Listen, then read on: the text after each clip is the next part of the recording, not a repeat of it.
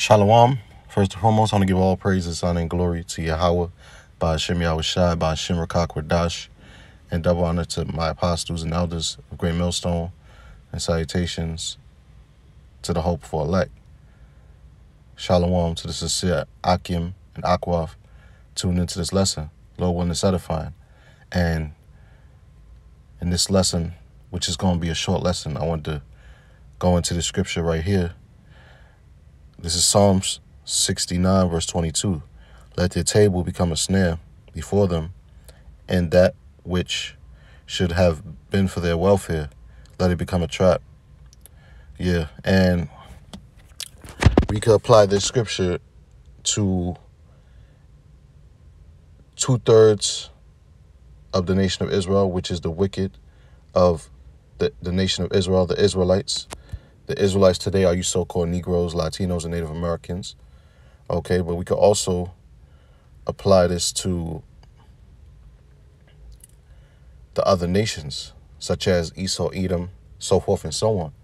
Esau, Edom being the so-called white man, which is our top enemy, okay, out of all the other nations, okay?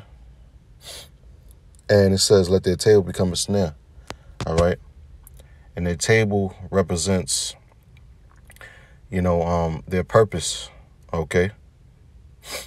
Because what's on the table? You have all types of food, man. All right? The scriptures say they eat. As a matter of fact, let me get that.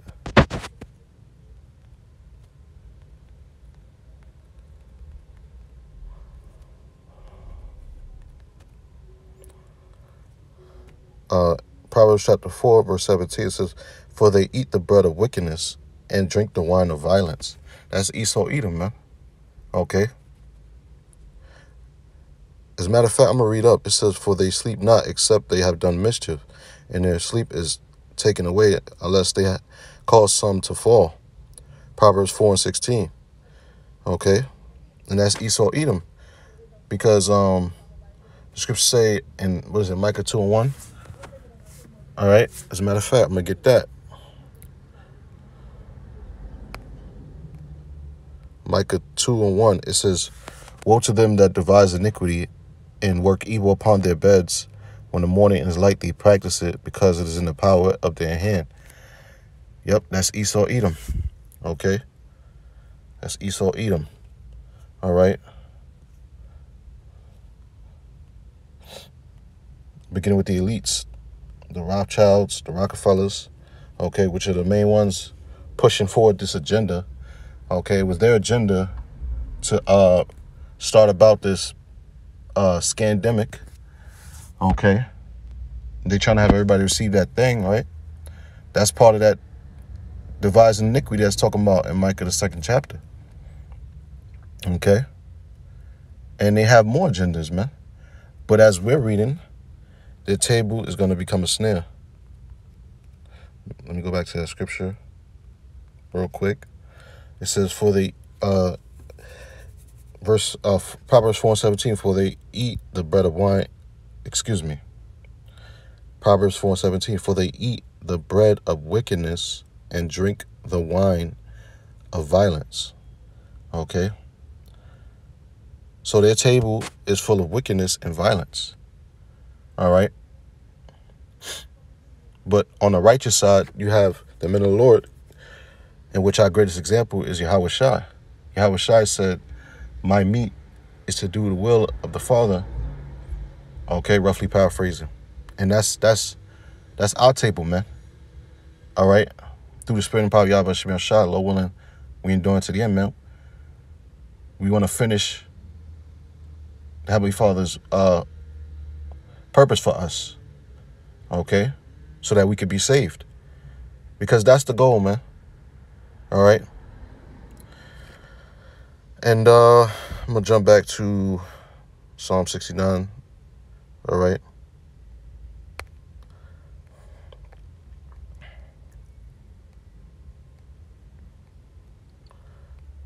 It says, Psalm 69, verse 22. It says, let their table become a snare before them, and that which should have been for their welfare, let it become a trap. Yeah, because what Esau Edom is trying to do is establish his new world order.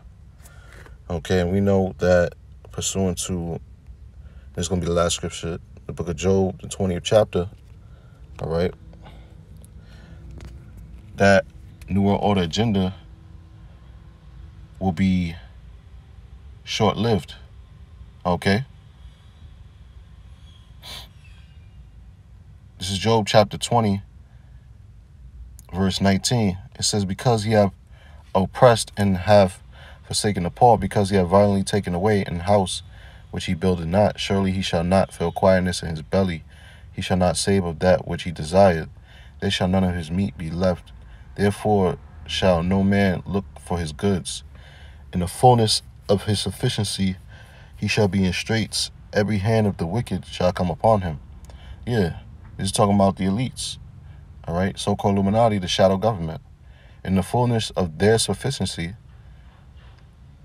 he shall be in straits. Okay, so when they really go about bringing out that new world order agenda, going back to Revelation the 13th chapter, where they where they make that declaration to cause all to receive that mark in their right hand on their forehead, which is the RFID microchip, he's going to be in positions of difficulty, okay? Because the Most High is going to throw a monkey wrench in his agenda, okay?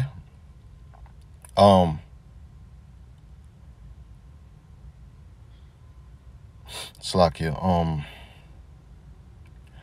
going to just read on. I lost my chain of thought. It says, every hand of the wicked shall come upon him. Yeah, every hand of the wicked shall come upon him. The word wicked in the Hebrew is aimal, and it means laborers. Okay, so it's talking about us. And that's why scriptures say in Amos the ninth chapter that the plowman shall overtake the reaper. Okay.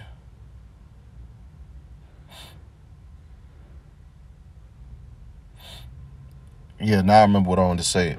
Because during this time, you know, like the Apostle Tahar said, you know, there's going to be a lot of things going on. Everything going to be moving quickly. Okay.